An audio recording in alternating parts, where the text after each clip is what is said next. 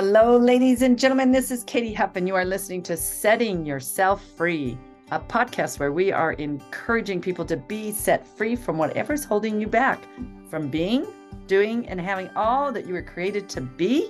And we are on episode number 23 with the beautiful Leslie Henderson, and I'm excited to have her as my guest, and I don't want you to miss it, so I'm going to tell you exactly where to find us on www.katy-huff.com to learn more about my book, coaching, courses, and retreats. Follow Katy Huff Ministries on Facebook, Instagram, and Twitter for more encouragement and stay up to date on all things happening with Katy Huff Ministries.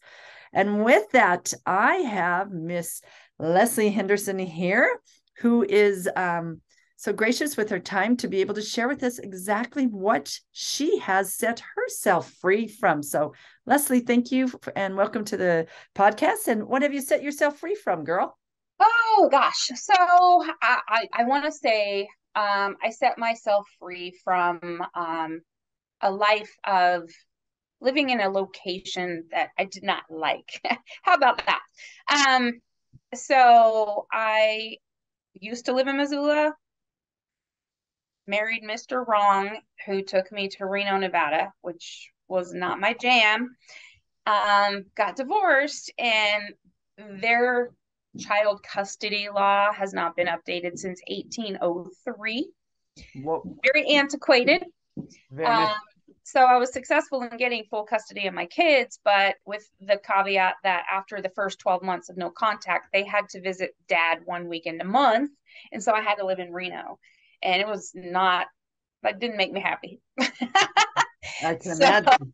at this point, I've got a 19-year-old and a 21-year-old, and I get to choose where I live. So I brought myself right back here to Missoula, Montana, because that does make me happy.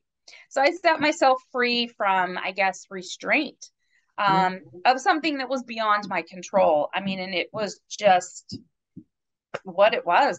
I threw $300,000 at trying to get out of that situation until I finally realized it was a no-win deal.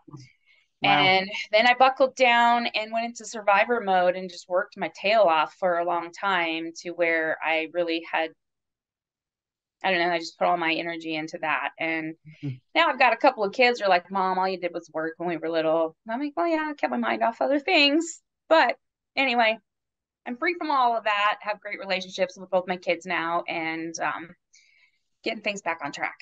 Wow. So you really did set yourself free from the restraint, like you said, and also you really endured not only a financial, but it had to have been very emotionally um, trying and Yes, spiritually, physically, emotionally, financially. I mean, it sounds like all that of the was all above. wrapped up in one big bow. Yeah. I mean, I can't just 100% knock the state law because it does say that if the other parent agrees to allow you to move, it's cool, but of course he wouldn't. So, um, that's that. Um, I didn't have any family in that area. My family is all from Kentucky, Virginia, Georgia, Florida, and there I was stuck in Montana. So I not only had no help, my children grew up not knowing their cousins, their aunts, uncles, grandparents. It was really unfortunate in so many ways. And, what it came down to between the mom and dad was the fight. Like everybody was all about winning the fight, and the children got left behind. And it was a really unfortunate way to spend the last 15 years of my life. Wow. So the sequence of events was survival mode, is what it sounds like, and do the best you can with what you've been dealt, which obviously you did a great job because you have two very successful adult children Yeah. and now have been set free and coming back to God's country. Yes. This is awesome. So, how have you seen God moving in your life to set yourself free? Well, I prayed once my son turned 18 for um, remote work so that I could relocate because I was in a role that required that I lived in Reno. And then on May 13th, well, actually, let me back up to May 12th. May 12th of this year, 2022, I received a letter from my landlord that said, "Oh, I'm selling the house. You can have first right to purchase it for $600,000. It's a $400,000 house, so no thanks." And I was like, "Okay, great. Now I got to move in 60 days, and I have no idea where I'm going to go." Didn't want to buy or rent anything in the Reno market because I didn't even want to be there. Right. Then the next day, we had a work meeting on Zoom. I worked for a startup real estate online brokerage. And literally, we had a 3-minute call where they're like, so yeah, our next round of investments was denied. We don't have any money, and everyone's last day is today. Wow. And all of my coworkers were crying and calling, like, what are we going to do? And I was like, I don't freaking care, but I'm out of here. I was happy. I wasn't really worried about what am I going to do for money or anything. I was like, now I'm really free. And so that kind of just put everything into motion for me. I was like, all right, now the sky's the limit. So I started putting my resume out there, got that remote work, and here I am. That's awesome. 90 days later. Oh, that's incredible, because, it's lining right up into the next question that I have here is, how have you seen God moving in your life to set yourself free? Well, obviously, doors were opening, remote work was opened, and what else would you say? I pretty much got kicked in the butt. Get out of here. So the next day, May 14th, which was Saturday, was driving over to Elko, Nevada to meet my daughter for Mother's Day. It's halfway point. She lives in Salt Lake City. And I had a blowout. Winnemucca, Nevada, middle of nowhere. Every tow company was like, yeah, it'll be about 5 hours. But I had that blowout. And again, I wasn't upset. I sat in my car. I was like, what else you got? God, I'm tough. I got this. And I heard his voice in my car. And my little dog Ginger was with me. And I was like, Ginger, did you hear that? Did you hear that? But it just said, you're going to be okay. You're going to be okay. You're tough. You're strong. You've got this. And literally right at that second, a highway patrolman pulled up behind me. I was in a kind of a bad spot on the road. There wasn't a shoulder. It was very windy. It was a blizzard. My car's white. Semis were blowing all around, but he came up behind me and put his lights on and called a game warden, actually, who had brighter lights to just keep us safe while we got the tire changed. And it all worked out. Wow. Well, I'm just saying, God never leaves you or forsakes you. And that's obviously a total, 2x4, the Holy Spirit 2x4 that hits you. And you're like, okay, he doesn't leave me. He didn't leave me on the side of the road. He had a plan for me. He protected you and helped you get set free, even in that situation that when you look back. And, I always say, when you get quiet and you pray and you pause and you have peace, it's kind of like the bullhorn that you hear from him, as long as you are willing to just rest and be quiet. And so when you're on the side of the road, I'm pretty sure you were probably resting and quiet. And like you said, you heard him loud and clear. So I heard him loud and clear. It was real. Mm-hmm. That is awesome. And so here you are, moved to Montana, which is amazing. As I said, God's country. And so what advice would you give someone who may be going through something similar?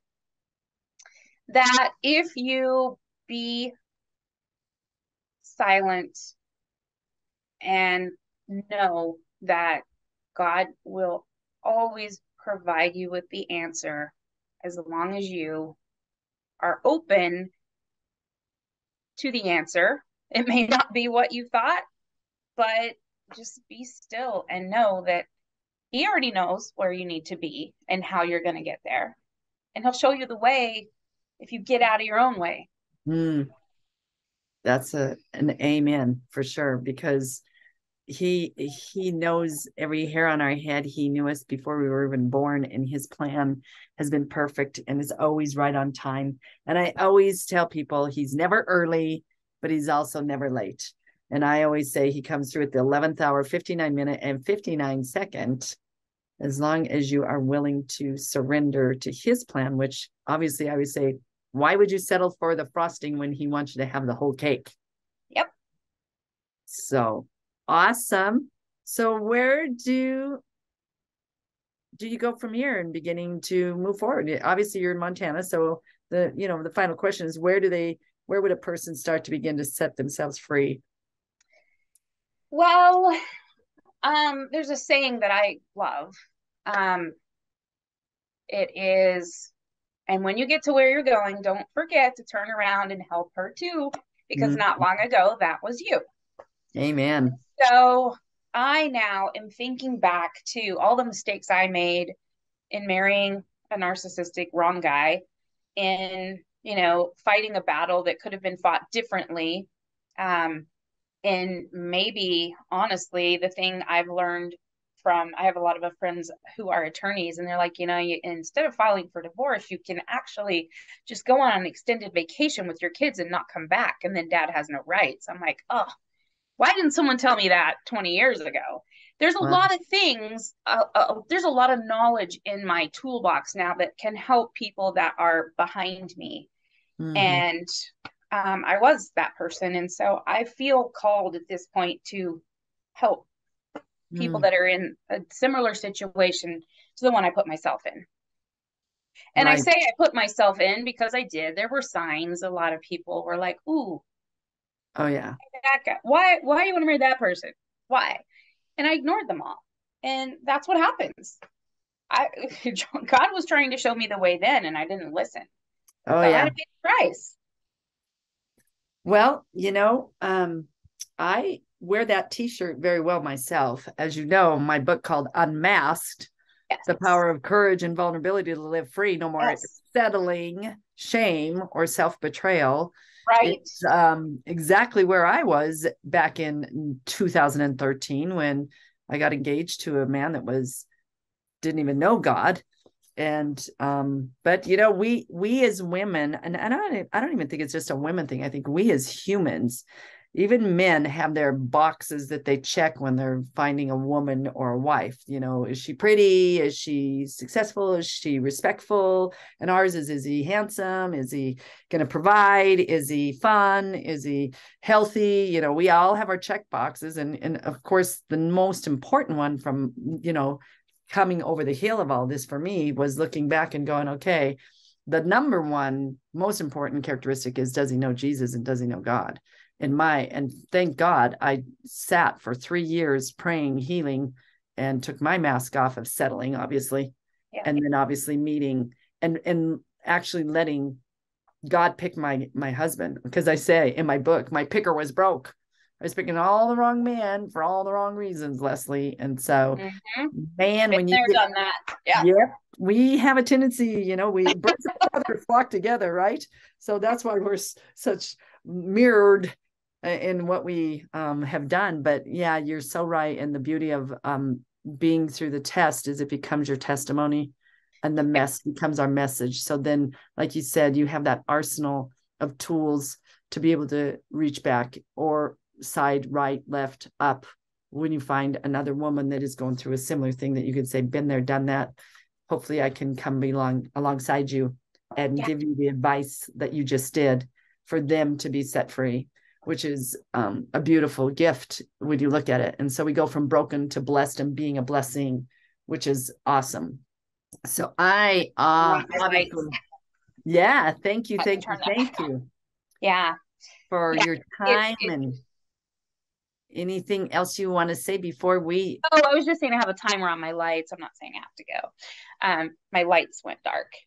Okay. No,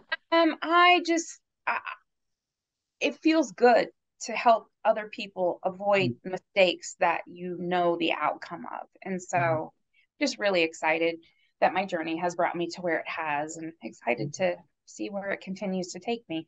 Exactly. Because we wouldn't be where we are today if we hadn't gone through it, and we wouldn't be the people that we are today to be able to bless others with the blessings that we've had. So I just want to say thank you so much for coming on and sharing your heart and your journey of being set free, and you're in such a better place. And I'm excited for people to hear this episode of Setting Yourself Free. And so until next time, go to www.katy-huff.com to learn more about my book, coaching, courses, and retreats, and follow Katy Huff Ministries on Facebook, Instagram, and Twitter for more encouragement and stay up to date on all things happening with Katy Huff Ministries. So thank you, Miss Leslie Henderson, for blessing me. Katy, so yes, good to reconnect with you after many years. Yes, it's another blessing that we get to check. So thank you so much, and God bless all of you, and I look forward to you following us on Setting Yourself Free. Thank you. God bless. Hello, friends and family. This is Katy Huff with Katy Huff Ministries. The reason that I'm reaching out to you today is because I have had the incredible experience of using the MyPillow products. So what products are there? There's the pillow, of course. There's the sheets. There's the towels. And in fact, my puppy even has a dog bed. So I'm reaching out to you because I have the opportunity to help you to save a lot of money when you find these products to be such use for you and your family. So you can go to mystore.com/unmasked is my promo code. So you're going to want to use my promo code to get those discounts, or mypillow.com/unmasked. That way you're going to get an incredible discount. You're going to enjoy the sheets, the pillows, the towels, and hopefully your little pet will enjoy the dog bed as well. Thank you.